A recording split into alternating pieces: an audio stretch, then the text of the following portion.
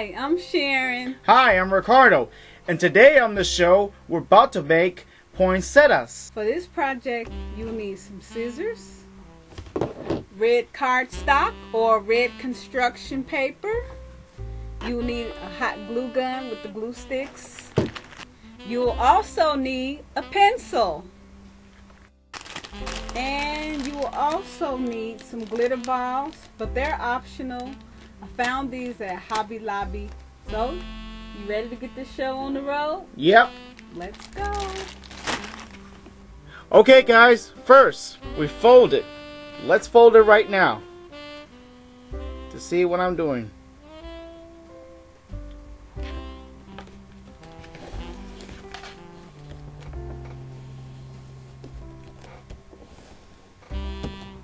Okay, like a book. And then you fold it again.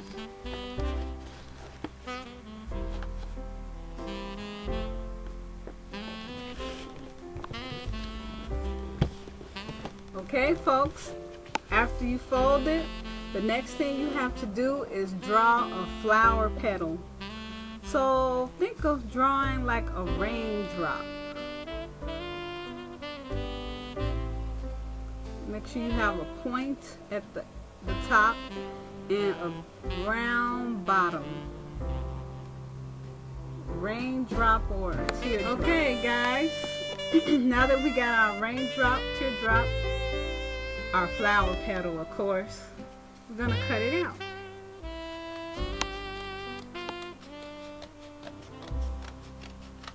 You should have about 4, but we want lots of these, so I want you to do this about, I'll say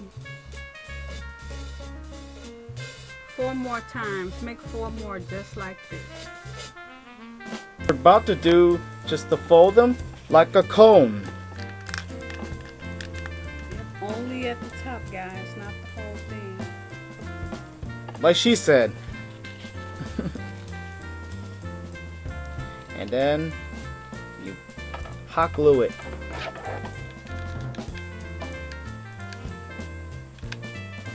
Just a little bit, not a lot. Okay, and this project is for adults and maybe your older teenagers. Do not let anybody too young to handle the glue gun do this.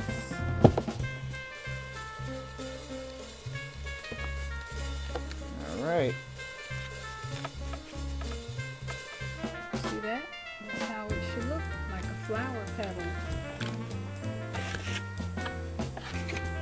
See those beautiful flower petals? Just like that. Alright folks, we're all done making our beautiful flower petals. We made about 16 of them. Gorgeous. Simply gorgeous. Alright, next you need to make a foundation or a base for your flower petals to sit on. So you need to get another piece of cardstock and find a circular object, something about this size.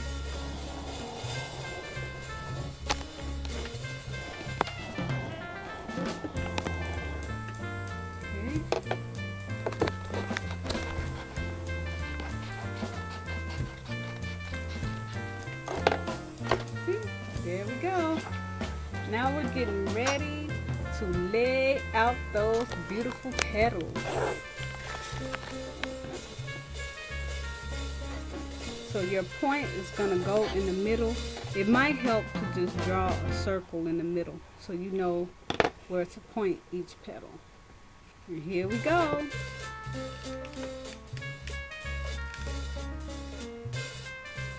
Hot gluing them down.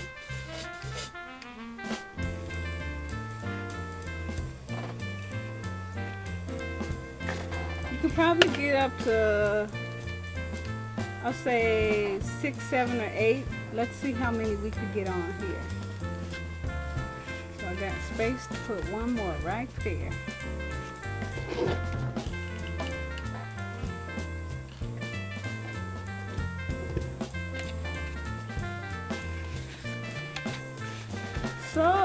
folks, I have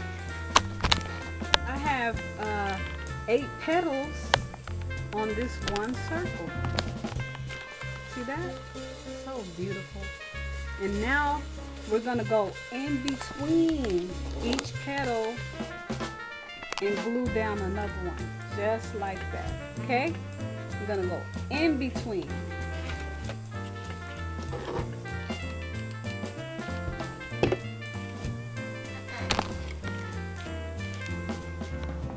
In between.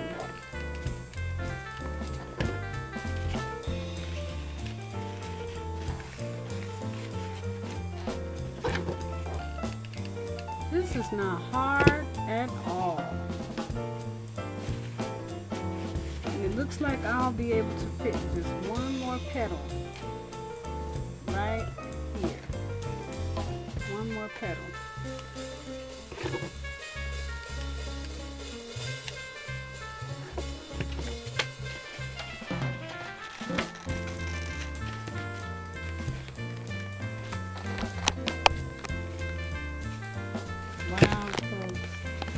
Look at that beautiful poinsettia.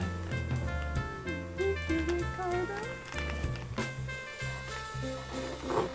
We're gonna add one in the middle first. I added one in the middle.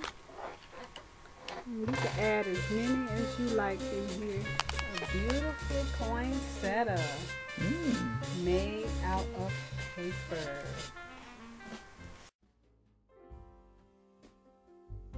Alright guys, we just did an advanced version of the poinsettia. Now we're going to do a very quick, easy poinsettia that anybody can do from the ages of 3 and up. So remember, we cut this circle out for the foundation.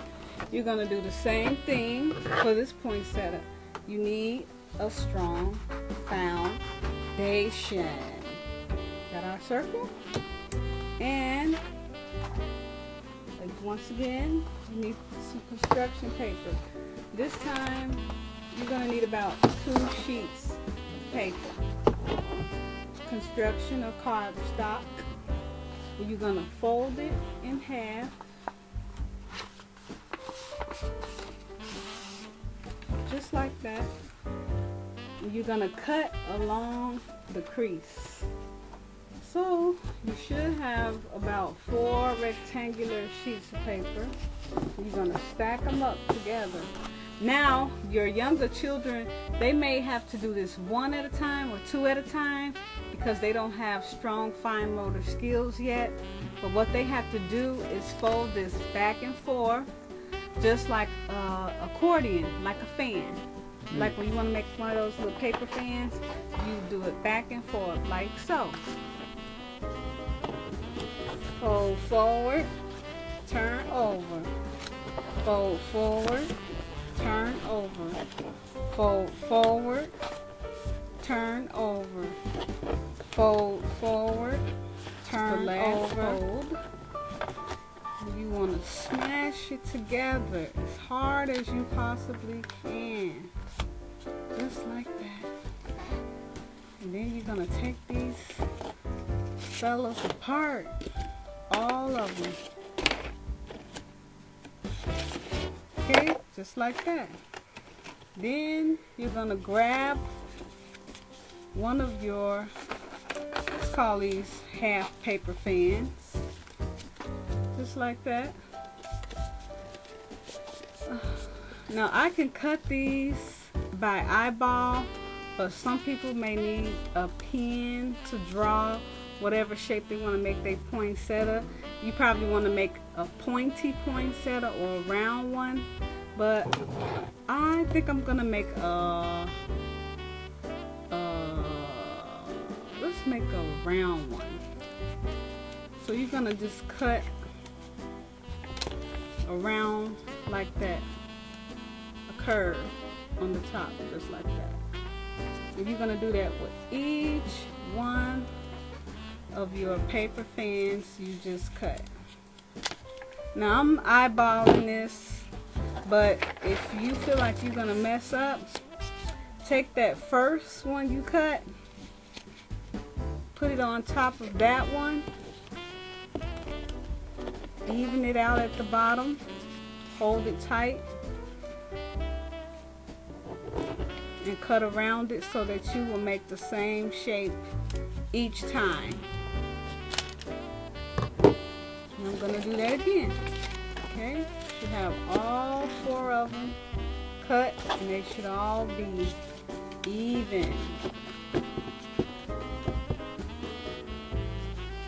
All even together. Now that that's done, what you're gonna do next is you're gonna connect these together using regular glue or the hot glue gun. Either way works. It's like a puzzle. You're putting it together. You see that?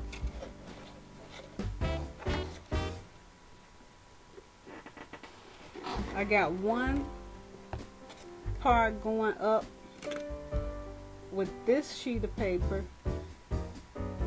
This part is going down. And you're going to connect these together just like that. Please connect it like that, or else it's going to be messed up. You want to keep your zigzag pattern, okay? Keep that zigzag pattern.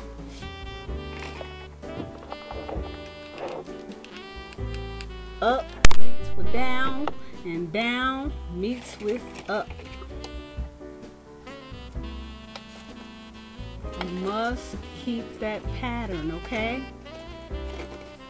Now I only connected three papers. This time you could do 4 if you like. So it's all one unit now, like an accordion.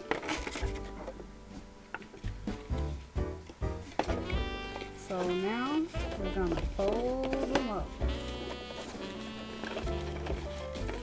You like accordions, Ricardo? Yeah. I haven't listened to that stuff and their instrument.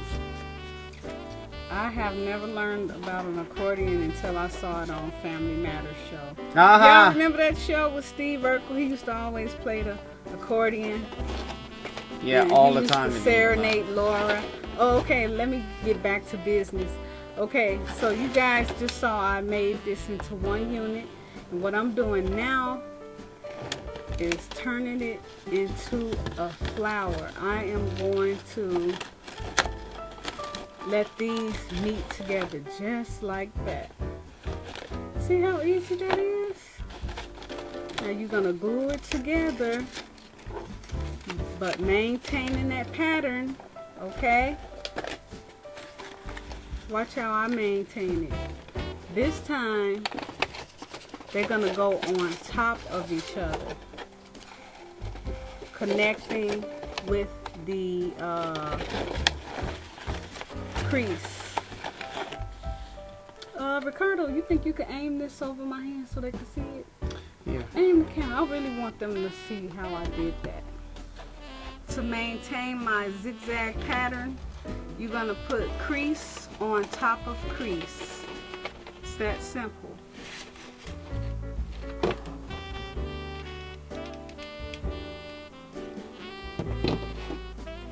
Crease is going right on top of crease. And it's gonna pop up like that, and it's fine. See? So that's where your foundation comes in, to keep it from popping up like that. You see that? So let's put some glue on that foundation.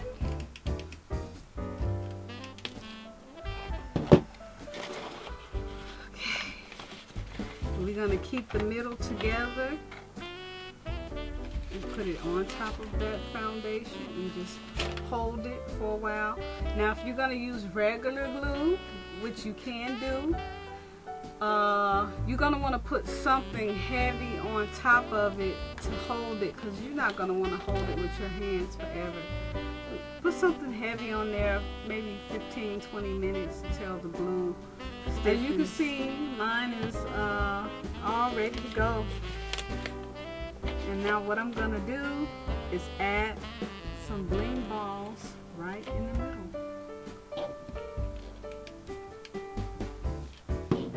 Once it get dry with the regular glue, decorate them any way you like. That's the simple variation of the poinsettia. Alright folks, that's it. Don't forget to like and subscribe. And don't forget to support the book. Creak, creak, too scared to sleep.